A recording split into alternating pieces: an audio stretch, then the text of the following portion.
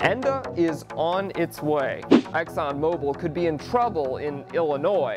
And Ernst Young might have an image problem. When we up in the club, all eyes on us. Illinois will investigate Texas-based ExxonMobil on claims of LGBT discrimination. Freedom to Work says that ExxonMobil would not hire a woman because she's a lesbian. It wants ExxonMobil to change its policies and prohibit LGBT discrimination. So the likelihood is that Exxon is not going to be willing to do that, and therefore it very well may proceed to a lawsuit. All eyes on us. There's a chance legislation could end that ExxonMobil case before it even gets started.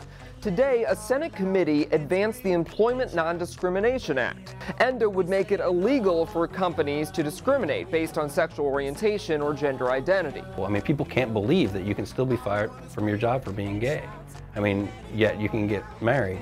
Now, it still needs to be voted on by the full Senate, and then it goes to the House. All eyes on us. Ernst Young just went through a major rebranding. Now it's going by the sleeker EY. It says it wants to modernize how it represents itself to companies around the world.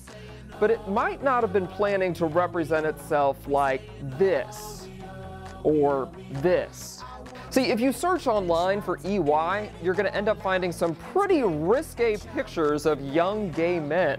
EY Magazine is a limited edition publication out of Spain. It hasn't been published since 2011, but it's getting a lot of attention now.